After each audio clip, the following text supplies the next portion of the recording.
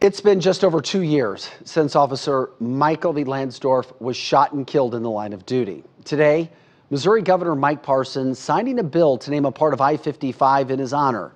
The act bringing a small sense of happiness to Officer Lansdorf's family.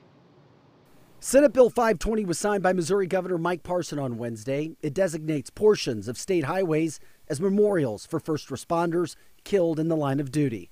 That includes retired St. Louis Police Captain David Dorn and Officer Michael Lansdorf. His parents say this helps with healing. I have butterflies all inside of me.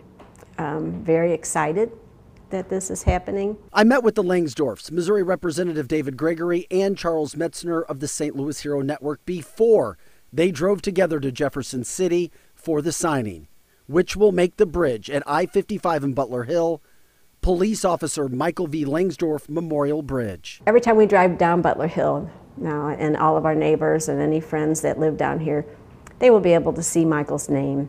It has always been our goal that he is not forgotten. Missouri Representative David Gregory filed the bill for the Lansdorf Memorial. I asked how quickly it can be put up. We'll move pretty swiftly. It's something that's very important to me. I know it's very important to the state too.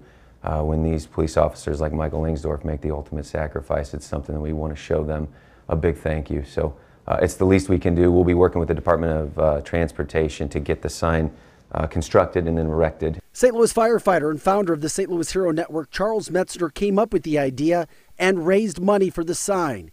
He says he has become family with the Lansdorfs. We were able to raise approximately $4,000 to get the sign paid for from MoDOT, and that came from the community. That's the kind of community we live in, a community that gets behind things it believes in. Michael's mother, Beth, says it hasn't gotten easier dealing with the death of her son, but this kind of acknowledgement of her son goes a long way, and she also has started recognizing other memorials on highways. As I go by, I say a prayer for that person and their family, and we're hoping that, people will do that for Michael too and the family. The Lansdorfs live just a few minutes away from the Butler Hill exit on I-55, where the bridge will now be named in their son's honor. It provides a sense of comfort in their son's absence. Now that sign costs about $4,000, which we told you was raised by the St. Louis Hero Network. That's taken care of, and moving forward, MoDOT will now erect and maintain that sign.